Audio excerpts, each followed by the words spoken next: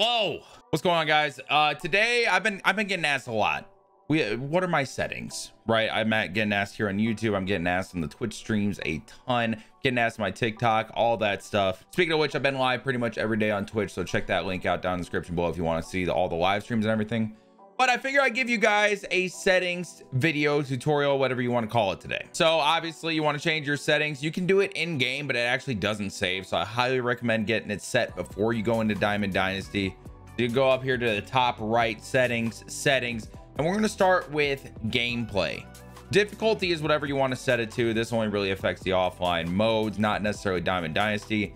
But when we really want to get started, my biggest #1 tip is to use strike zone hitting view. Also strike zone 2 or strike zone 3 or high, whatever works. But the strike zone in general, my favorite is just the standard strike zone. In play view offense, I always have it at dynamic. I never change it. That's what I use. A lot of people like medium, but I guess medium changed this year.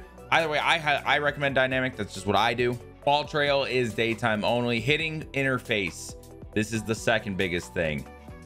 Get used to zone hitting. If you really want to get better at this game, zone hitting is the move. I hear a lot of people that use directional still, or even just what is it, classic, or it's called timing now. Either way, zone hitting, get used to it, practice at it, and your game will improve 100% if you start getting good at this. I know it's tough at first, but give it some time. For the input type, you want buttons. Analog type doesn't matter if you are using buttons, so don't even touch that. I don't personally use the PCI anchor, but for a lot of you guys, especially if you're just starting on zone, you may want to try the PCI anchor. For those of you that don't know what the PCI anchor is, it just came out this year. Essentially, you're able to anchor or start your PCI in one spot and it'll hold it there for you, and then you can move it from there. So say like you have issues getting to the up and in pitches as a right-handed hitter, you can set it to just sit at up and in, and then you can move it from there. So that helps out a little bit. If you use PCI anchor, the dots on or off, it's just dependent. It just shows you where the anchor is. If you don't use the anchor, then don't even worry about this. It doesn't matter. Now, I get asked about my PCI a lot. For those of you who don't know what the plate coverage indicator is, that is the zone you move around in zone hitting in the strike zone. A lot of zones in that sentence right there.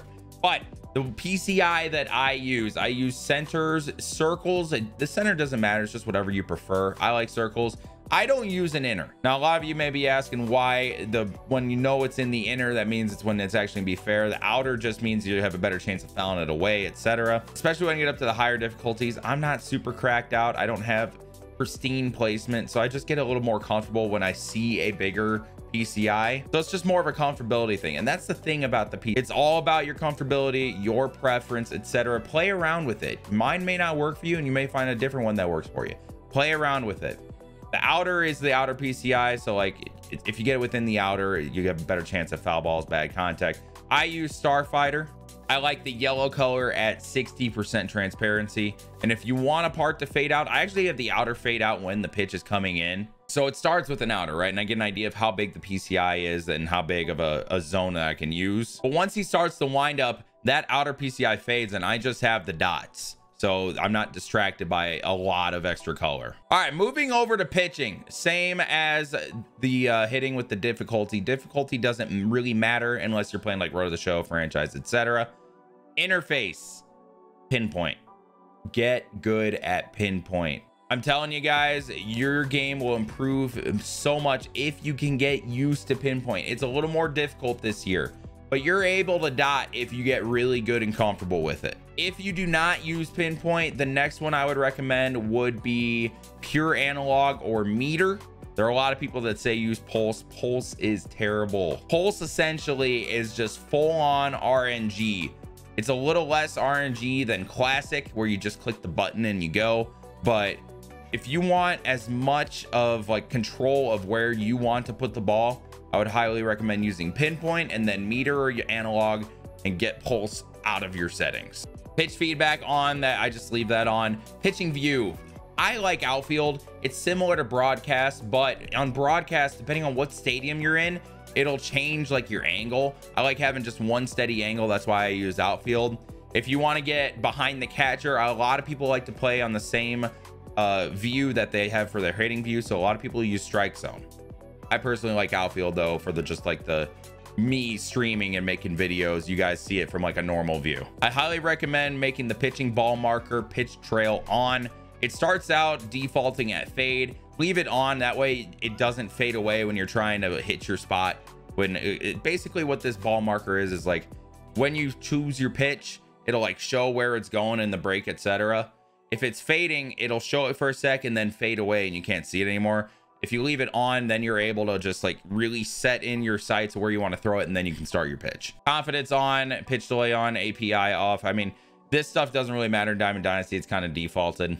Fielding wise, I recommend button accuracy. If you guys can see the trend here, I like having as much control as possible. I don't like having too much RNG, random number generated, you know, that affecting my game. That's why I use the most interface heavy hitting and pitching, and not obviously I'm going to use it for the same throwing and the fielding. Button accuracy, you have the meter, try to hit it in the green. If you don't use that, use buttons. I don't know much about pure analog, but I wouldn't recommend it. Throwing meter on, obviously, if you're gonna have button accuracy, fielding decision, assist. I don't even touch all this stuff. In play view defense, I use dynamic, another thing that I don't really touch. I keep it pretty simple. Throw canceling on, I like I said, full ability to do whatever I need to do. So throw canceling, keep on, that way if I want to cancel my throw, I can. One button dive jump off, I leave that off. Auto reaction, I like that a lot. It's just a little assist, because sometimes you don't get the chance to react on a diving play. Catch position indicator, I use track ball. A lot of people like drifting ball. Drifting ball is like in the outfield, you know, you have the ball that moves and all that. Back in like the older games, that's what, you know, is the normal. Track ball came out last year. It's that blue line that I use, and a lot of people ask, Swan, how do you get that orange ball trail when the ball is hit? It's from this. So if you guys want that, use trackball. Defensive shift manual. I'm telling you guys, most people don't pitch to the shift in this game. So just turn the defensive shift off. I'm telling you, if I face you in a game and you have auto shift on, I will go against the shift every single time. It's my goal. I love doing it. I find it very easy to go opposite field in this game. I highly recommend turning the shift off. And if you want to put a shift on, you can do it manually. And in terms of everything else, I mean, strike zone on, obviously. All this stuff really doesn't matter in Diamond Dynasty. And if you really want to get into it for franchise or road to the show, at the top it shows exactly what it does and everything, but I don't change any of this stuff personally. And lastly, before I finish up here, I do change my audio settings for like recording videos and stuff. I don't want the music or the PA volume on. I keep commentary fairly low. I like it to still be there sometimes. Sound effects all the way up though. I want you guys to hear the perfect crack. And then crowd volume, leave it on a little bit, adds to the moment, etc. But yeah, that's pretty much it. Guys, I hope you enjoyed this video, and I really do hope it helps. Let me know down in the comments if you have any questions. I'll try to answer as many as I can. If this video did help you, please hit that like button. It helps that out a ton. It pushes it out to more people that are actually probably asking what are the right settings, etc. Make sure you guys are subbed. We're triple uploading every day for a while now, so make sure that noti bell is on. That way you guys know when these videos go live. I appreciate you guys. Hope it helped. I'll see you next time. Goodbye.